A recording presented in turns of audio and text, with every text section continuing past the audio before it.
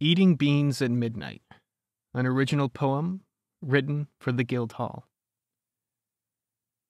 I'm all alone and eating beans at midnight. I am lying on the kitchen tile so cold.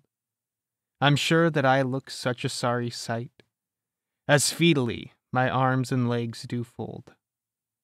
I'm all alone and eating beans at midnight. The microwave hums out its lullaby.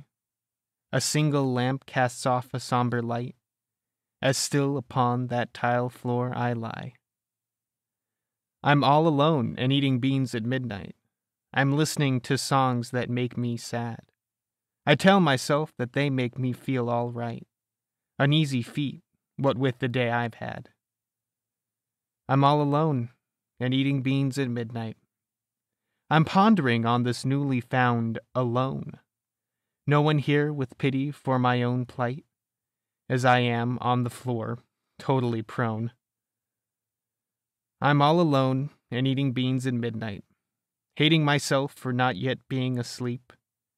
I try to rise up with all of my might. A lie, I tell myself as minutes creep. I'm all alone and eating beans at midnight. In truth, the day I had was fairly fine. And honestly, the future's very bright. Yet I can't shake this heavy heart of mine.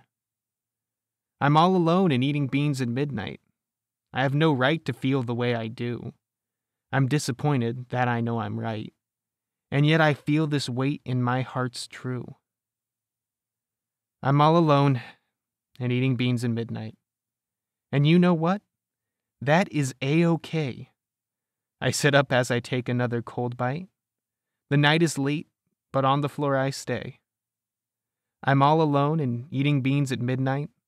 I may not quite know why I feel like this. But with myself I needn't start up a fight, for even sad peace has a kind of bliss.